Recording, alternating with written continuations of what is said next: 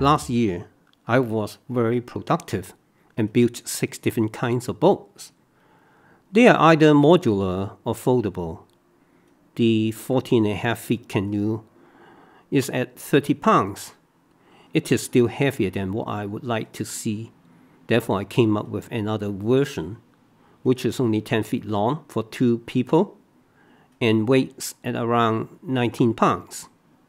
My Gen 17, which is a pontoon boat, works well for crabbing. This is also the only boat I feel comfortable to use at the Pacific coast. This year, I modified that concept and built a foldable pontoon boat with foam. It weighs at 23 pounds, and tomorrow I will be carrying it this way and launching it on the beach at Tillamook Bay for crabbing.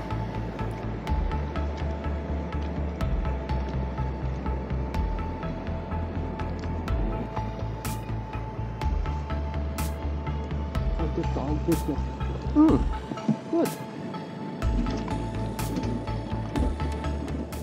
This is a large crab. It's about 7 inches. Therefore, I don't even need to measure it.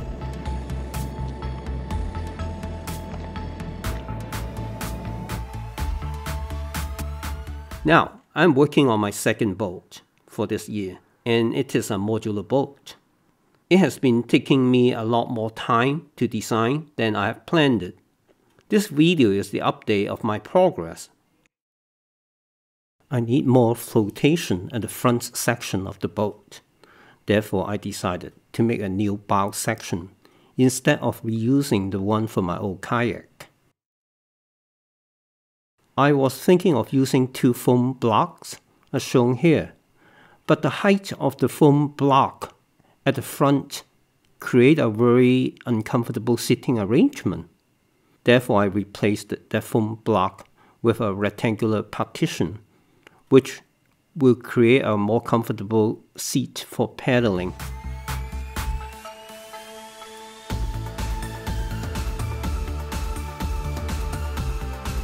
I have experimented different methods to latch 2 modules together, and finally I decided to bend the PVC pipe to create a latch. I also used the gunnel to provide extra support. I will share more details if it works in my actual testing of the boat. So far, it seemed to me it will work. I do have a plan B if this latch fails. Each module is about 5 feet long.